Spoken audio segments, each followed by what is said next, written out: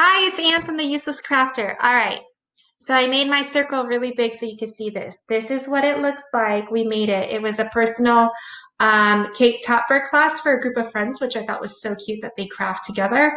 But you could see, do you see the layers right there and how there's like a little bit of depth, even though it's not like popping way out, but it is layered and there is a little bit of um, just some room so that actually in person it doesn't look flat at all. It's very 3D-ish. So, all right. So I'm going to make it smaller, but I just want you to see what it looks like in person and what it looked like on the screen. All right. So I'm going to make this smaller again because you don't need to see my big face. All right. Um, in my head, I left it like this because this was, like I said, it was for a private class. And in my head, I had remembered from a previous class with her that she wanted to do this cake topper and the colors were going to be, like a magenta and a blue. So I sort of made everything of those colors. And when I cut this out, this right here, it was so one-dimensional with like the blues kind of running through. Um, so yeah, I mean, I guess technically my idea didn't backfire because that's what I wanted. I wanted a blue theme running through and it was too much blue and everything was smushed together. So I didn't like that. I ended up with, the outline of the llama is yellow and green, which were not part of her colors at all. And then I ended up going with a little bit, I wanted to do print and cut because I wanted to add a little bit of blue right here, but it ended up being too much blue, so I switched it out with this cactus. So, all right, I'm going to show you how to do everything today. First thing that I want to do is the name Sadie. If you notice here, and if you follow me on Instagram, it's the Useless Crafter, no spaces. I showed you what it looked like with just the pink Sadie, and then I showed you the two layers, the pink and the white, and then finally the three layers. And the three layers, it really does make a difference. For banners, cake toppers, I highly recommend the three colors stacked like this. But you can't do that in Design Space. So let's show you how to do that. First thing is anything with script, I use FontLab Pad. This is a free download. So just Google FontLab Pad and I will show you magic. No. All right. So you're going to pick all your fonts. This one is Floristya. So, and it's from Creative Fabrica. I love that site. I also get paid from that site. So I get it if you don't believe me, but I do love their fonts and it is for commercial use once you buy it. So I like not having to keep track of where I get my fonts. The other thing that I really like about it is if you get a subscription from them, then everything on the site is free. So it works kind of like Cricut Access in that way. But I have a code for 30% off if that's what you want to do. So it's the Useless Crafter 30. All right. FontLab Pad. I use this even if it's not script because I find that in Design Space, the letters, even for print, the spacing is too wide. So let's do Sadie. Look how cute that print is. I love it. Okay, but what's cool about FontLab Pad is one, I mean, I feel like we're creatures of habit. I have a set of fonts that I always use. So like it's easy to, flip through the fonts that you recently used to see if you like Sadie in some other font. But I'd already done that. I like Floristya. I love this font. Okay. Once you have your font, what you want to do is you want to save as. And that saves the file as an SVG. I've already done that, okay? So now we're going to Inkscape. I know if you're like, no, I don't want to do it, I get it, but the only thing I do in Inkscape is the offset. So I want to show you two things. First, let's bring in the name. So you're going to go to Import, and you're going to import the SVG file, okay? So this is Sadie. Now this works just like Design Space. You want to make sure that the image is locked so that when you make it bigger, it's bigger proportionately. So I locked it and I made it really big for us to see, right? All right, so right now the name Sadie is highlighted. So you want to do you want to take your cursor outside of that area in the white and just click once so that that image is not selected anymore. And you want to scroll down and hit, sorry, the recording buttons right there. What you want to do is you want to scroll down and hit this paint bucket. So click on the paint bucket. It doesn't matter what color it is, just pick any color. And the reason is once we take it into design space, we can obviously change the colors there. Okay, so I picked this hot pink. You can see right here, it's the hot pink. Let me close this. And what you want to do is you want to go up here. This is grow or shrink by. I like doing my first one at 20. That means it's going to give you a growth of 20. So I'm going to click on this S. And do you see how it, and then I'm going to click on this and the heart. The heart's not attached, so I need to click on that. So now I have my 20, right? Go and click your arrow. And you want, right now my heart's selected, right? So I want to again click in this white area so that I don't have anything selected at this moment.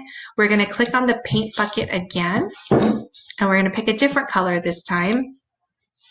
Okay, and then I'll make it bigger, sorry. And then this time I want to go up to 40. So from my original image, I got a growth of 20, and now I'm going to get a growth of 40, okay? So here's my S, and here's my 80. Okay, all right, go to your arrow. And what you want to do now is you want to grab the whole thing, go to path, and click on object to path.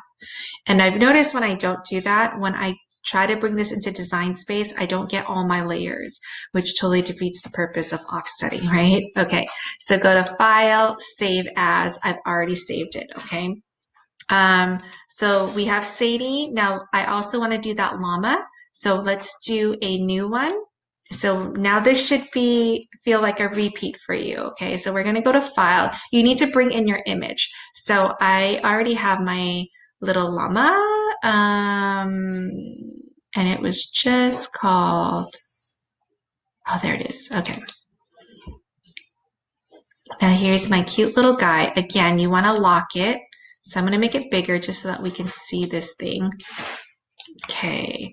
And again, click your cursor in the white so that this llama is not selected. And then go to your paint bucket. Let me make this bigger.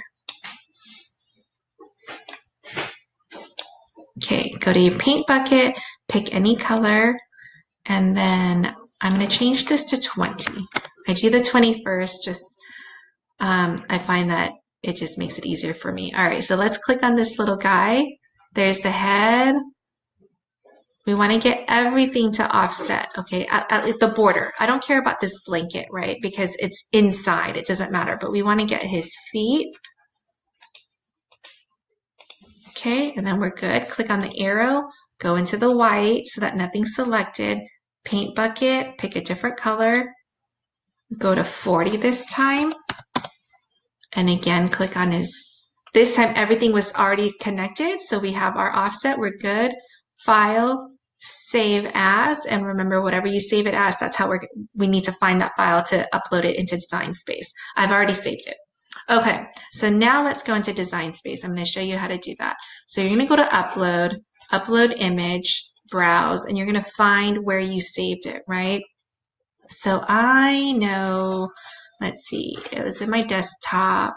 I've already done this, but I want to just show you what it looks like. I think I called it Llama Offset, so I can remember. It's getting to be so much.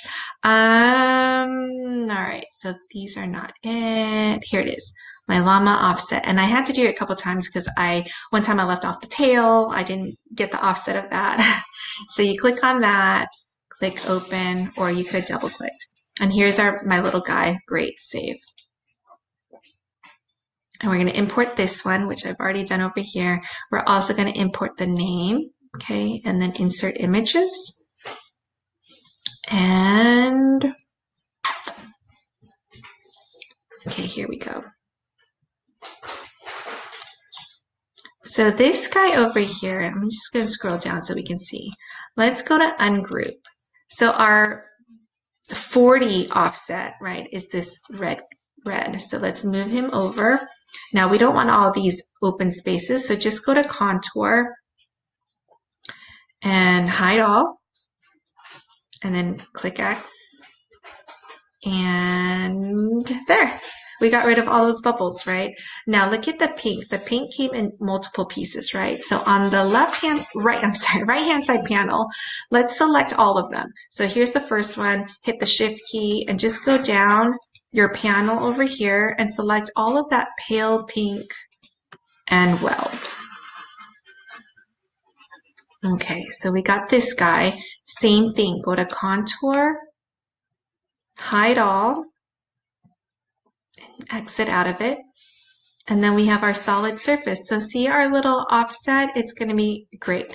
This guy right now is in all these layers. So it's an SVG. I want it as a print and cut. So I'm going to select the whole item. And actually, before I do that, oh no, I'm good. I'm going to flatten.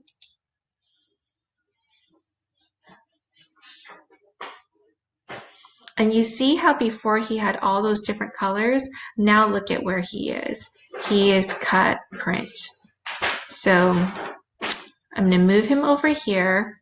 Now what I like to do is while I'm still designing, whenever there's an offset, I grab all the pieces, go to align, and you want to center it so that it's perfectly centered. Then I group it. So as I'm moving this guy to see where I want to put him, everything moves together. And also when I want to make him bigger or smaller, then I'm making all 3 layers bigger and smaller. So I like to group my layers, okay? Okay, so there's that one. Let's go get the name. Same thing with the name. Let's bring it down here so we can see it. Okay, so Sadie, I always like to look over here to see what I have. So Sadie is our top layer, our 40, right? Our 40 offset. So let's grab this one, and this one and weld it because we want it to be one piece. So there's our one layer. Here's our purple layer. Same thing with the purple. I want the heart to be attached to the name. And I'm okay because this is so close together. I'm okay with just grabbing that S and also welding it. So now this is all one piece. And then this is the name. I'm going to grab this and I'm also going to weld that. All right, so here's the name. So cute, right? You can change the colors here if you know what colors you want to do. I ended up doing this layer was going to be kind of like this color. It's a magenta glitter. Then my middle layer, I did white.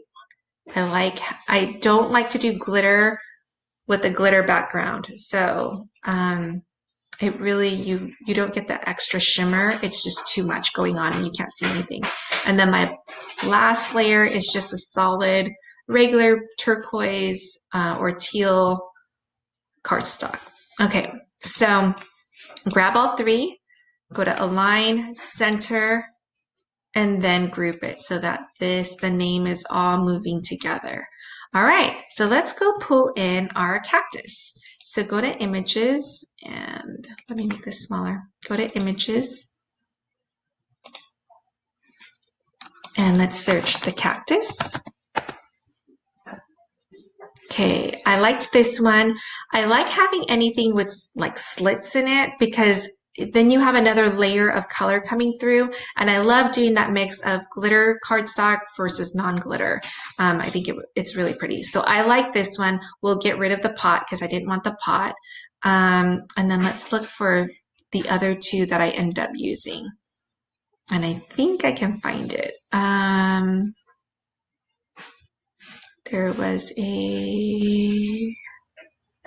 this one. It was print and cut, and I thought it would be cute because I was going to have glitter cardstock, regular cardstock. I thought another print and cut would be cute, but it wasn't. But I'm going to bring it in just so that you could see it. And then there was this one. This one's the same thing with the idea of being able to do 2 colors. So I'm going to insert the images, And I'm going to bring in one more thing. I wanted the sombrero, and then that's it, and then we're done. So let's go to images, and I thought this was cute. Now, the cool thing about picking things that are SVG files is that you can later on change these colors before you change it to print and cut. So I did that as a print and cut because it was so many different colors. I didn't want to deal with the different layers, and it's sitting on top of a cardstock cactus and with glitter, so it held up on its own and was super cute. All right, so now we have all our pieces. Let's fix this cactus. Make him a little bit bigger. Okay, so I'm going to show you, this is all attached, but I don't want a pot in my thing. So I'm going to bring in, let me see if I can bring it in. Nope, okay. So let's make this smaller. I'm going to bring in a circle because I'm going to slice. So what I'm going to do is unlock this guy, stretch it out a little bit. Okay, and then I'm going to bring it down here. And I basically want to slice off this pot, okay? So when you're slicing, you can only slice two things at one time. It's going to be my circle and this image. So I'm going to grab these two items and I'm going to slice. And let's get rid of our slice results. I don't want that. I don't need anything from my oval. Okay, but my black, I want to go to contour. I want to get rid of this pot, so I'm just selecting on it, and I don't need this anymore. I'm going to go back over here. This part I sliced out, so what I want to do is I want to make it whole again, and I'll show you what I mean. Sorry. Remember my circle? This is part of the oval that was sliced out. So I want to bring it back together. So just grab the two pieces. Oops, I grabbed too much. Okay, and weld. And it's now together. It's now one piece. Now, I wanted the top layer to be a different color, so I'm going to duplicate this because I want a solid background in the back. So I'm going to hit contour and hide all. And now I have my solid, right? So on this one, I think I did the top layer was a light green glitter, and this one was a dark green regular. So I'm going to do something like that. And this one's obviously on top, right? So I'm going to arrange them to the front. Technically, in Design Space, it doesn't matter whether this is sitting on top or the other one's sitting on top, but from a design perspective, I find that it's easier for me to see it the way it's going to be layered in real life. So let's grab those two, align, center, and group. So now these two are moving together, okay? So now we basically have all our pieces. I decided that I didn't like this, but because it was a class that I was teaching, I prepped this ahead of time. So I did a background layer. Let me show you what that looks like over here. See, here's my background. It's just one solid color that everything else sits on top. I had already done the background with this. So what I ended up doing was finding a cactus that looked similar to that, which was this one. But you see how it's the opposite? This one's, oh no, this one's this one, sorry. Where's my other guy? Oh, did we not fix it yet? Where's my other cactus?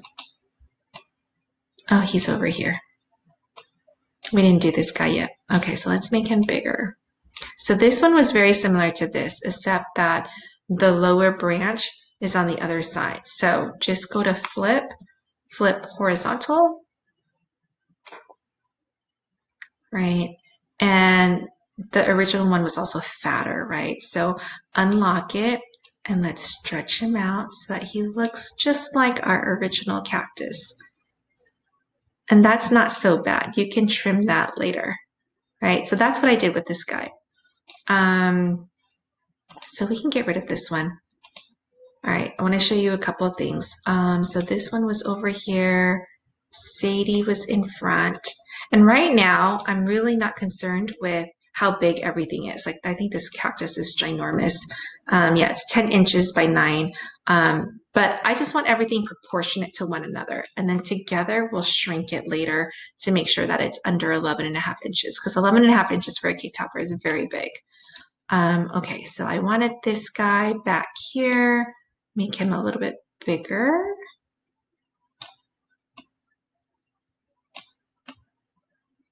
I'm going to move him over, but he's not moving. Okay, something like this. And then this guy, let's make him a little bit bigger. And let's change him to the right color also. I think I did, the front is, oh, I did it opposite. I'll just pick a green.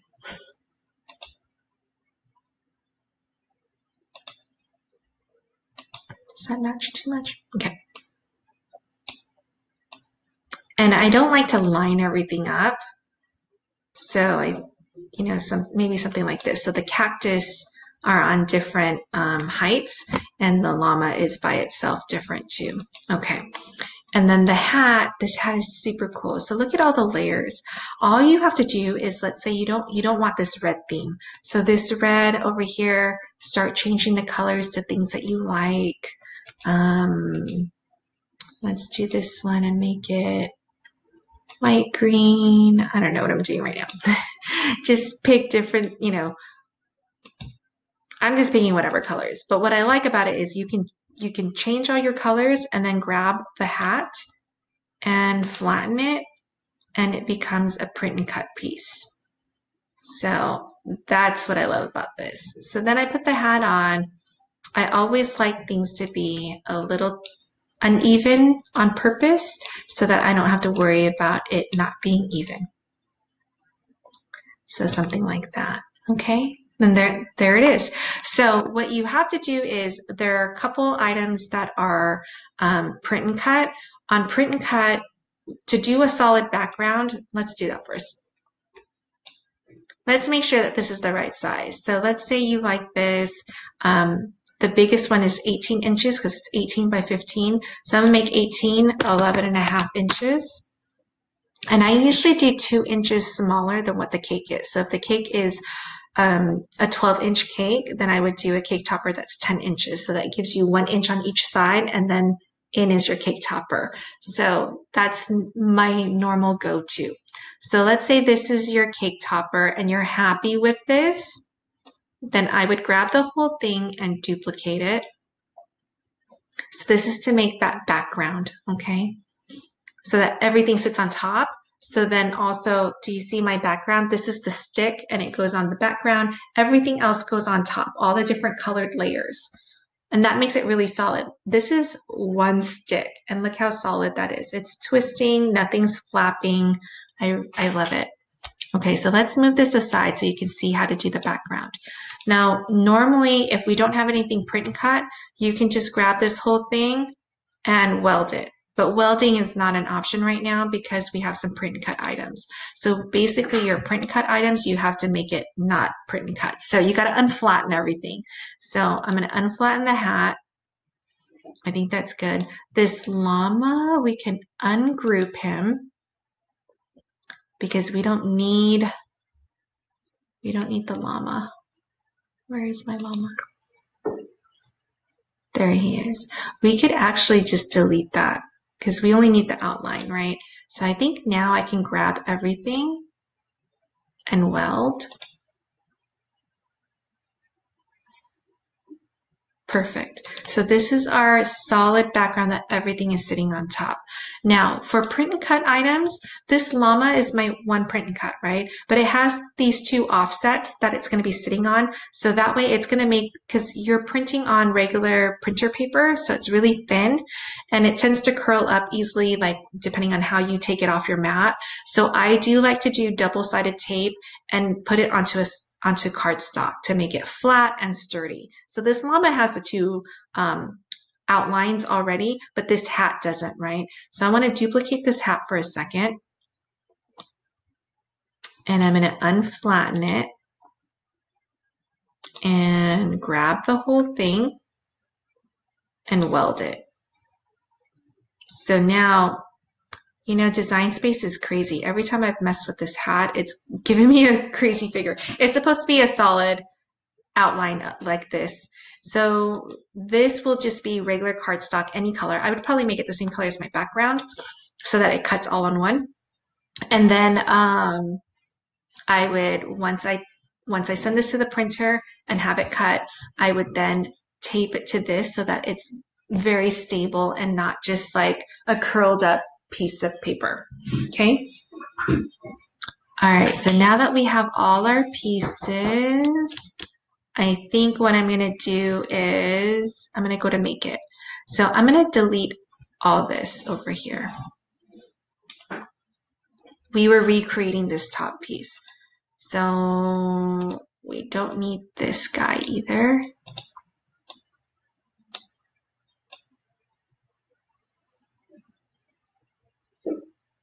So I think this is what I did. And this hat goes down a little bit lower. Okay, and I'm going to show you what it looks like when we go to make it.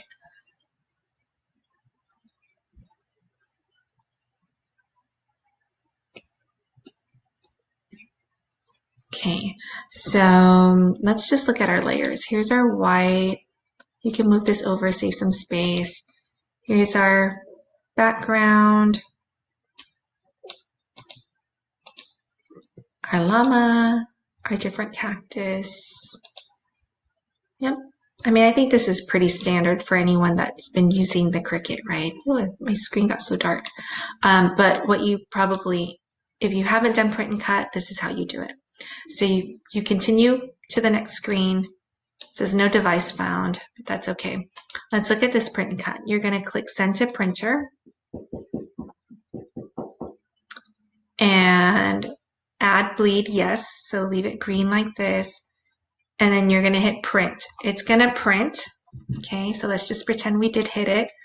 Then we want to print the next item, our hat. Send to printer. Print. Then I'm going to plug in my machine. Once you plug in your machine, then there's going to be a button up here that says I've already printed. So when you click on that, then I'll ask you, it'll be very familiar. It'll look like this screen where once I plugged it in, it'll ask you what material are you cutting. So I usually do light cardstock, less of pressure, and then it cuts out beautifully. And then you just continue to cut out everything else. All right. So I hope that was helpful. I will see you next time. Thank you very much.